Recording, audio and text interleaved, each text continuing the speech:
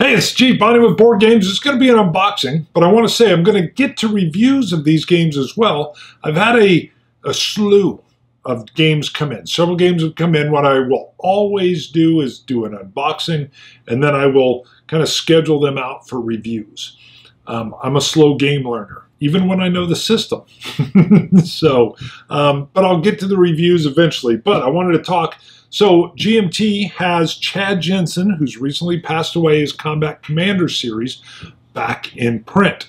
I believe you can get everything. I think everything is out there. So I did not have the Pacific version. So extremely excited to look into that. And then with that came a lot of things. I went and purchased myself the expansions that were available at the time. But I could not get the New Guinea expansion, so we'll take a look at that. Paratroopers wasn't there, couldn't get it. Stalingrad, boy did I want it. Really looking forward to this. Love the War of the Rats.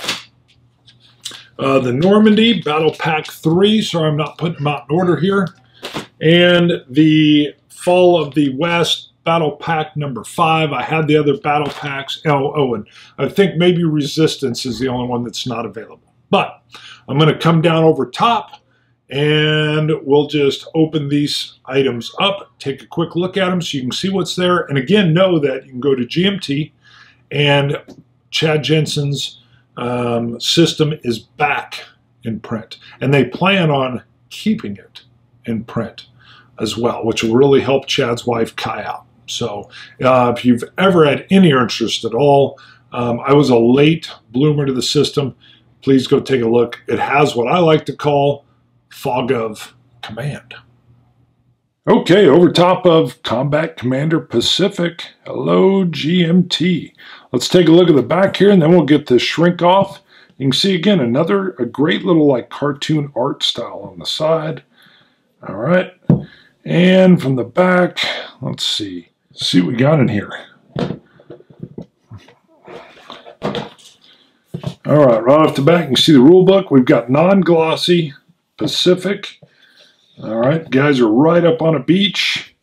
Let's see what we got. All right, so you can see we're just a lot of text, actually. Picture of the card.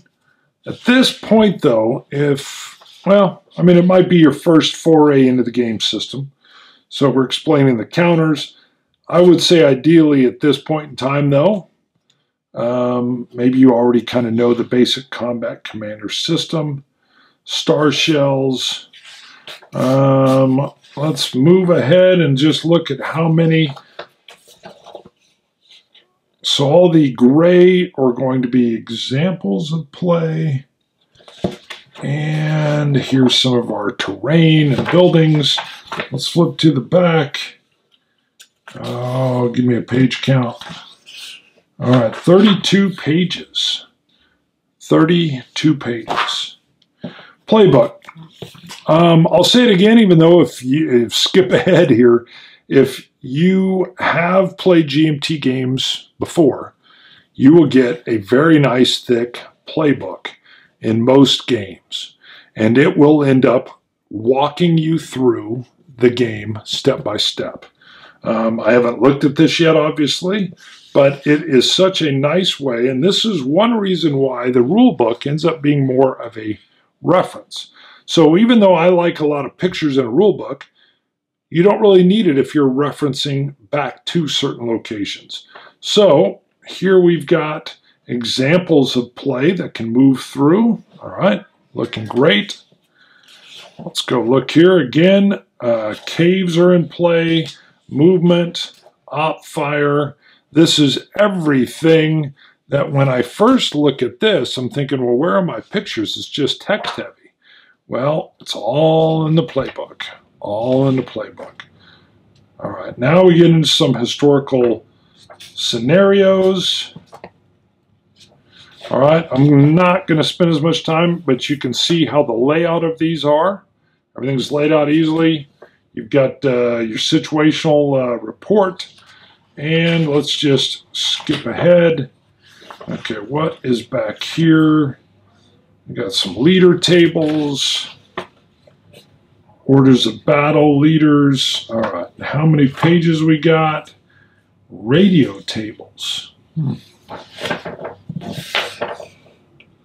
Got 31 pages in the playbook, and what looks to be development. Yep, development play notes. Several pages of that. Very nice. Very, very nice. Let's get to the counters. Whoa, look at this. Hold on. Okay, here we go.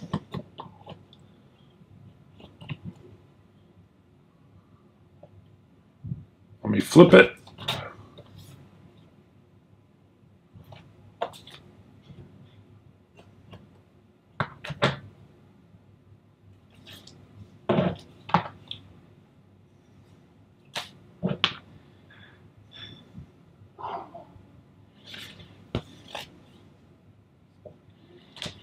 All right, we got several maps. Let's see.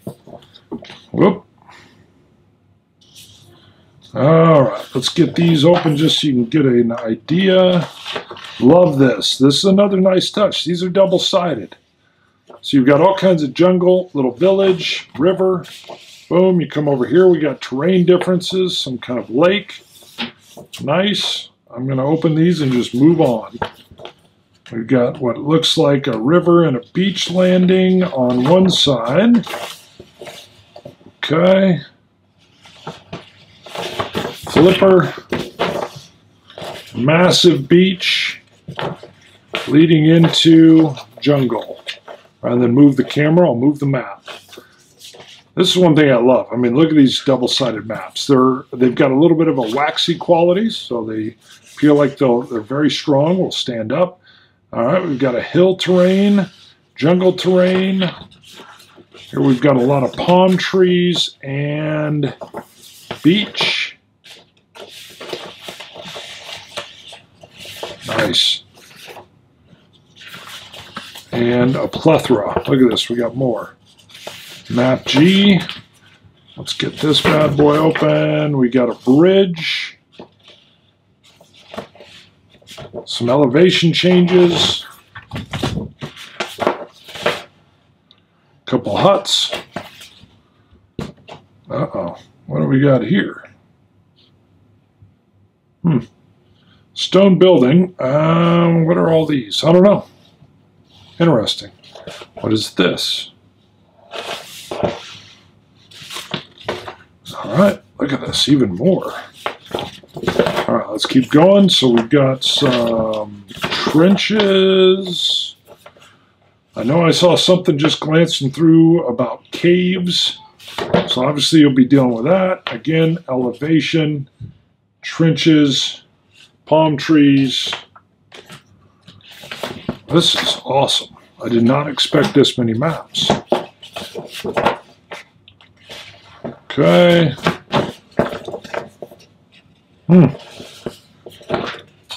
Great. All right, let's get into this. So, all right, we've got some. All right, United States order of battle. Support table on the other side. Japanese order of battle. Japanese support table on the other side. Pacific Commonwealth order of battle. Support table. All right, we've got terrain charts, single-sided, and a little play aid here. Covers your hand size and some different things, along with the units.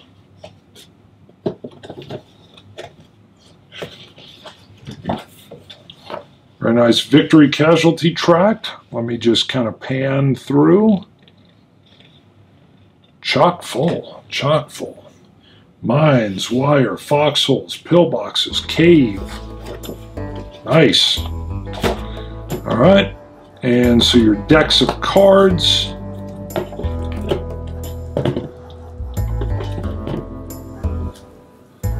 All right. I'm not going to go through and open up each of these decks. Japanese fire deck. I'll cover those when I do the review.